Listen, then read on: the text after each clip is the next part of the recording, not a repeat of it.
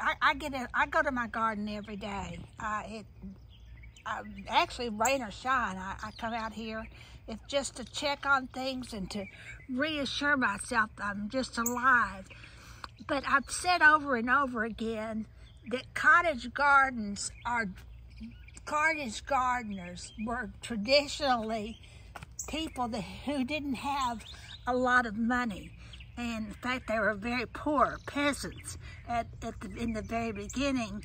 So they grew as many things as they could vertically. Primroses, calendulas.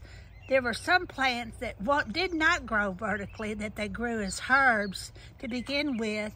But this squash is a plant that will grow vertically. The problem is I didn't realize that I had a squash plant, a crookneck yellow squash fruit or vegetable already produced down at the base of that mass of growth. A cottage garden is kind of like an Easter egg hunt because things grow so close together that sometimes you lose track of where things are.